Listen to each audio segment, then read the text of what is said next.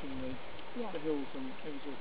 No, I understand. Yeah, it's like a listening post, observation post, and there's a chain of them up here, right down this ridge. This goes. I said this is really. This is AD 70, just after the Romans arrived here, and they were, after they arrived in southern England, they were here.